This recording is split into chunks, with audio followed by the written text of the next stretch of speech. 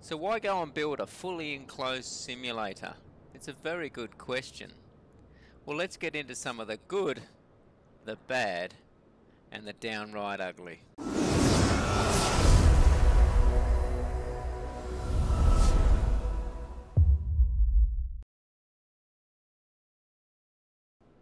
Well, good day everyone. Thanks for joining and hope you're well. Yes, for those that follow me, you know that I've got a Cessna 172 G1000 fully enclosed simulator. And I thought I'd take a few minutes today to perhaps, for those that are thinking about building something or contemplating building a simulator of their own, share some of my thoughts to let you know what I think are some of the good points, the bad points, and some of those not so what I would call probably ugly points. Anyway, let's start with some of the good.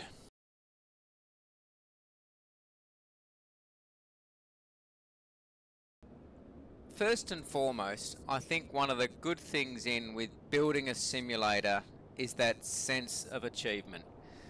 There's nothing better, and you do this in your own lives generally, when you put yourself to a big project and you have a vision and you want to get somewhere with it, then the satisfaction of actually seeing something created that sort of is almost living the vision that you wanted is so satisfying, and that is the thing that jumps out immediately to me in the building of the simulator that I've built.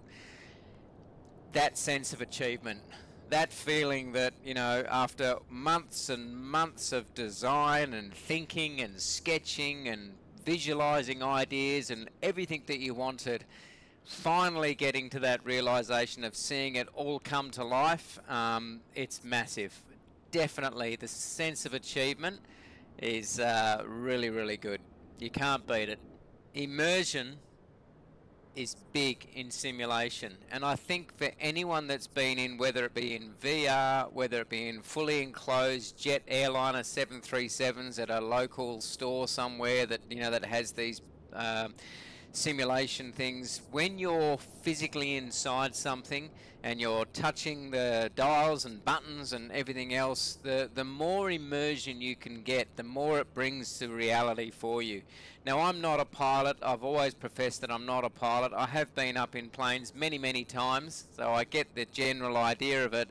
I just wanted to create something that gave me as much immersion as I could, short of obviously not experiencing G-forces, turbulence and those sorts of things. And even some of that, I can't replicate G-forces, but turbulence, I can get into that in a bit later. Have got a little bit of that, I guess, to a certain extent with the butt kicker. I'm digressing. The point I'm trying to make is immersion is another big point. I'm not sitting at a desk with a monitor, albeit there's nothing wrong with that. I'm sitting in a physical shell that is 1-to-1 size of a Cessna 172. Immersion is brilliant once you've got a fully fledged cockpit sitting in front of you and you're sitting inside a physical shell that has a roof, side walls, floor, center console, panel, you name it, it's all there. Another big thing is it's a hobby. And it's a very good hobby, and it's one that I'm glad I got into. There's such a big community in flight simulation globally. You've got online flight communities, we've got online air traffic control, an absolute plethora of YouTube channels all promoting different aspects of flight simulation. And every time you generally reach out to people, I'm pretty confident that most people will want to help you and steer you in the right direction, at least from their perspective and their opinions. It's a great hobby to get into, and it's one that I thoroughly enjoy, and I've been doing this now for a number of years, albeit both building and flying. As a hobby, it's a lot of fun. It's very educational. Before I started building this, I had absolutely no idea, and I mean zero idea, when it came to electronics. I didn't even know what a Arduino board was. So there was such a big learning curve in relation to pulling more so on the electronic side of things as opposed to the shell and so on. But there was a big learning curve there of how to you know, configure things and wire things up and learn a bit about software and so on. So from a learning experience perspective, big curve there, and I still learn today. You know, if I'm tinkering around or whatever, there's still a learning piece there. So if you want to learn as well and explore a new skill that you can you know, obviously give yourself some guidance in and so on, it's fantastic. You will certainly learn something when you build custom build your own flight simulator. I may have mentioned this before, and I don't necessarily know whether it's a good thing or a bad thing. I think it can be both, and that is there's always something to do on it. I still, to this very day, even though, as you can see, I've got pretty much everything now that I would possibly want, there's always something that I can do and improve and so on. Well, recently, as you know, I've upgraded my standby gauges here, but over time, you know, I'd want to get you know, force feedback happening into the yokes, or you know, getting a motorized trim wheel, or you know, all sorts of different things. Virtual reality I want to put, you know, have a look at a bit later on as well. So there's always something to tinker with, and that's the fun part about it. I'll cover also where tinkering can also be a problem in the bad side of it as well, and we'll have a look at that because we're going to go to the bad stuff right about now.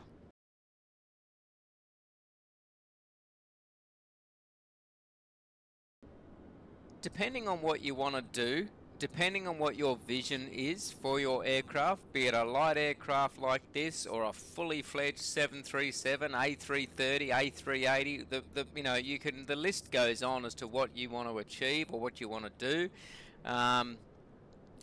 It can be expensive, and it can be very expensive. So, you know, the sky is the limit as to what you want to do. And I'll give you an example.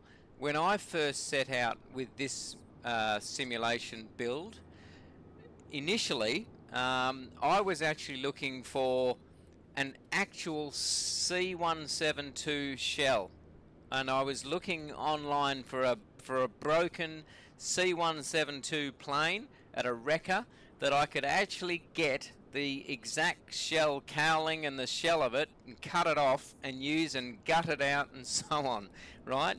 That's where my dream started.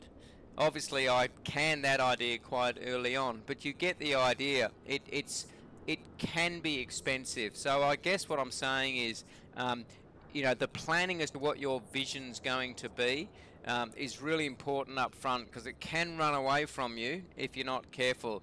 In this sim as well, you know, again, if you think about not only the instrumentation, the physical shell, all of the bits and pieces that I've got, TVs, computer, operator station, everything.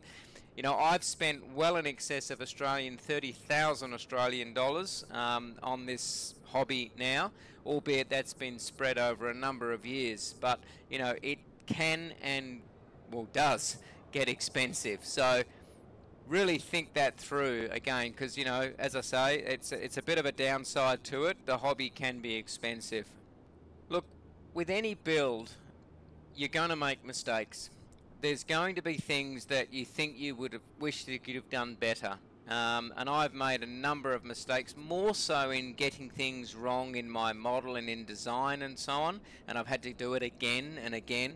A couple of examples, the panel here, when I initially did this panel, I probably had 3 goes at it, and this is where it's going to a CNC machinist, and they're doing it on their industrial CNCs. They give me back the template. I check a few things and put it in, and it doesn't work. Got to do it again. I started with 3mm MDF. That was too flimsy. Went to 6mm MDF. That was okay, but I had a couple of points that were out, so I had to go and do it again. You know, and each time it's $100 here, $150 here, and it's sort of, you know, these things start to add up. So, you know, there are going to be mistakes in what you do, you know, and so I guess just be mindful of that. And probably because of that, I would say, if I was talking back to my previous self looking at this, do not rush the design. Do not rush the planning, and do not rush the design. If you get that right, if you plan it out right and just think that through properly over months, and that's probably what I did here, it will turn out better than what you would have expected. So do not rush that. Have a vision in mind as to where you want to go with it. But even with that, as I said, you're probably going to make some mistakes. Hopefully they won't be too expensive, but don't beat yourself up about it. Carry on, reach out to the community. Plenty of people there to help you in no matter what aspect you are building. I mentioned it before in terms of the good thing is the tinkering side of it, but it also can be a bad thing. And the reason I say that is Murphy's Law sometimes kicks in, and when you want to just go for a flight, you know, you just want to load up your simulator, go for a flight, and something doesn't work. And it could be the MFD's not working, or one of your standby gauges isn't fine, or the flaps indicators not, the flaps panel's not working, or I lose mixture, or you name it, anything, or I lose a monitor, or something happens, the computer decides to pack up, you know, there's generally, that's a frustration, and then you find yourself tinkering just to get the simulator working with everything balanced and all now tuned in before you can fly. So again, you know, advantages of being at a computer station just with the monitor, the less peripherals that you've got, the less chance is going to be that something's not quite going to work for you on the day. Obviously, the more peripherals, the more prone it is that something may just not communicate with the computer or whatever, and off you go. So again, tinkering's great when you want to be tinkering. Tinkering's not so great when you just want to be flying.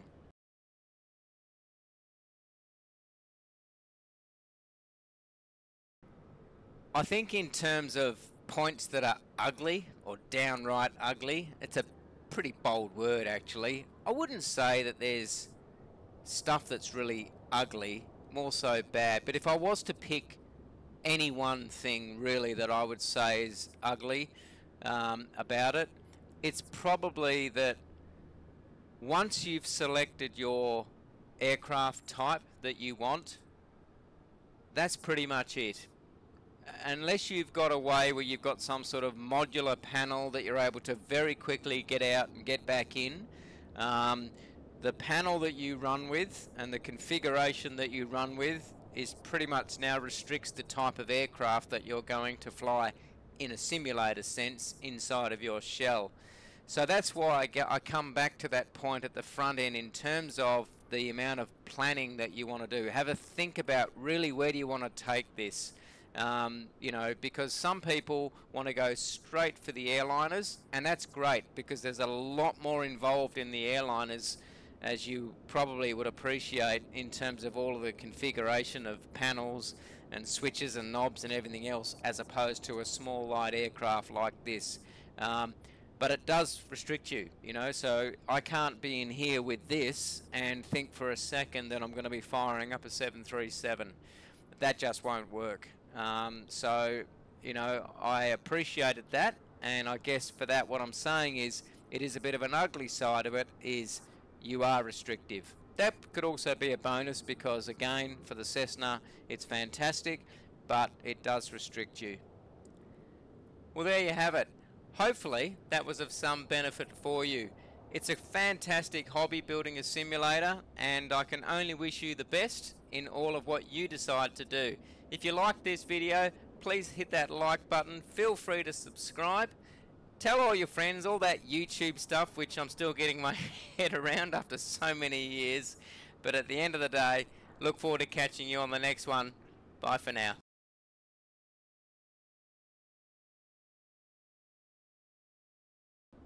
Well, hopefully that's helped a little bit. I've probably not covered any... But more importantly, have some fun out there, and I would love to connect with you and see what simulator